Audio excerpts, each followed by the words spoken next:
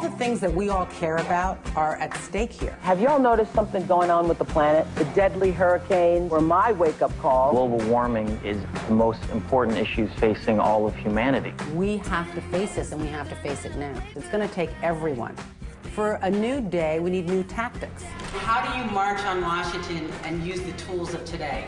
The internet. On her website, stopglobalwarming.org, Lori has organized a virtual march on Washington, D.C. For every one person that joined the virtual march, they would probably send it to 3 or 4 other people. And pretty soon we'd get the information out there that the globe is warming, humans are causing it, and we need solutions now.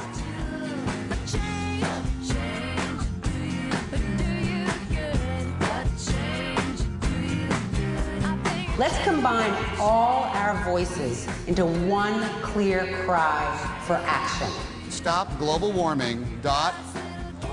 Very good.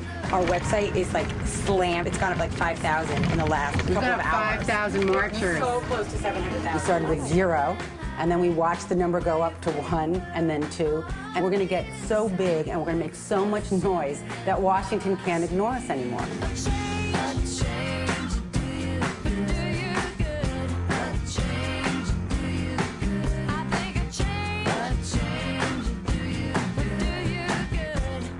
We have a moral obligation to make this effort for our children. Tonight is global warming.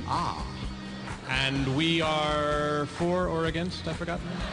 We have Republicans and Democrats and every kind of religious leader on this virtual march. Astronaut Jim Lovell and Tony Hawk and Reggie Bush and Steve Nash. Senators, governors, mayors.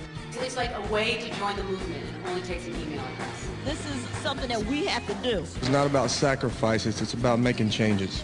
Ladies and gentlemen, we have just crossed 700,000 marchers. Yeah. We are virtually marching until the United States federal government takes serious and meaningful action on global warming. Government doesn't change until people demand it. People build movements, and movements move mountains. Got it. All right, Sorry, David. This movement is growing. The place where things are too slow are Congress. Stop Global Warming now represents 1 million+ people. Do